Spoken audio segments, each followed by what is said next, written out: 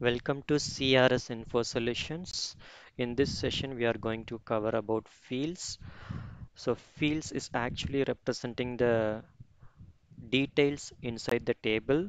So for example, if I wanted to fill the details for employee, I'm taking the example schema as employee ID, name, and date of birth.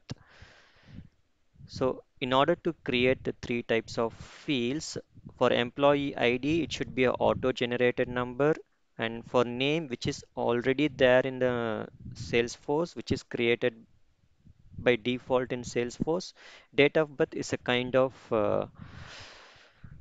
date field. It's a kind of date field which we need to create it. So there are two types of fields available in Salesforce, that is standard fields and custom fields. So standard fields, which is inbuilt fields provided by Salesforce, and the custom fields which is going to create by us. So in developer edition, maximum you can create 500 fields in an org. So let's see a practical demo how to create a fields. So to create a fields, you need to navigate to setup. In setup,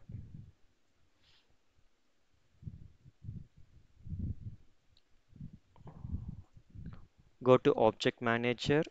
So under employee, you wanted to create fields means search for employees. I'm opening the employee field. Here you can find a option called fields and relationships. So I'm just selecting this fields and relationships option. So here you can find by default Salesforce has created an employee name. So we can ignore that one.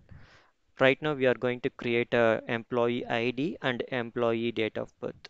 So in order to create that, I need to select new. So here you can find the auto number which we are going to create it right now. And apart from this, you can see there are so many fields available. Based on the requirements, we need to choose the data type. So right now I'm choosing auto number data type and I'm selecting next. Here I'm giving it as EMP ID, and I want this format like this. So you can choose your own format however you want. So I'm choosing it as E or EMP or anything you want.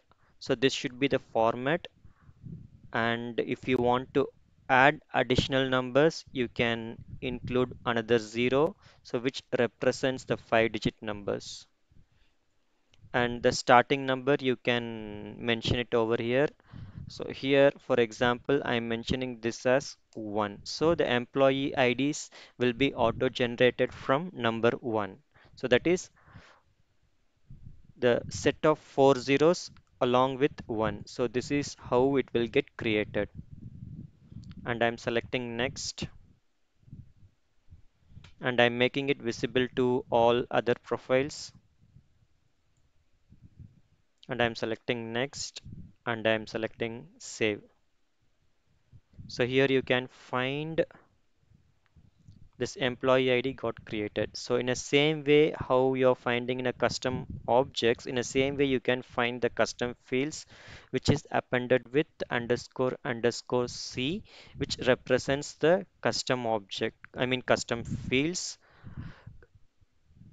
And if you want to check about the standard fields, you can find there would not be any underscore underscore C in other fields. So now again, I wanted to create one more field, which is a date of birth, and I'm selecting it. So here, if you wanted specific only with the date, you can go by date. And if you wanted specific along with the time, you can select date and time. So right now, I don't need date and time, so I'm just going and selecting the date field.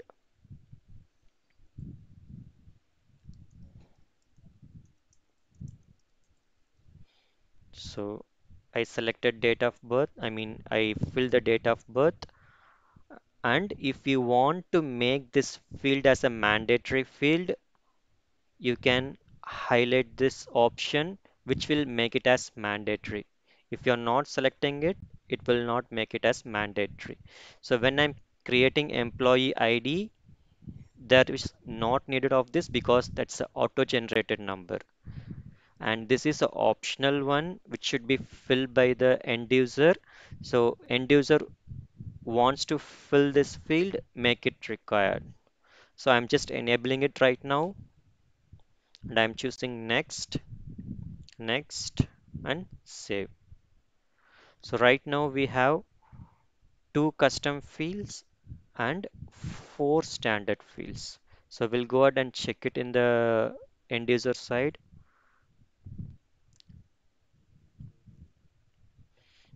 I'm searching for university management,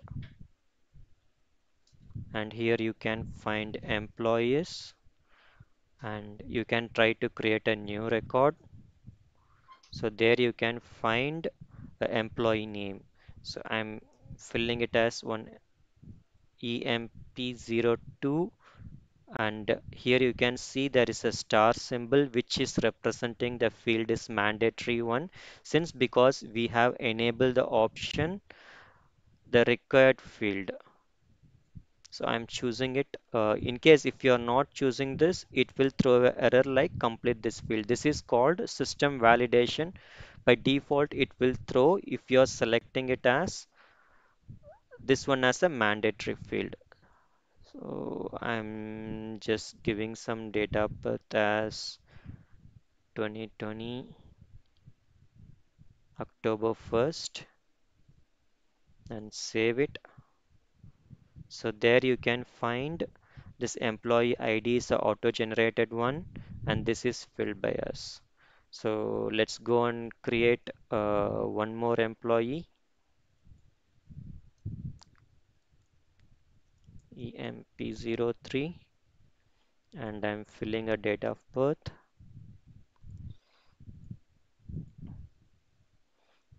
So here you can find the auto number is generating automatically as 2.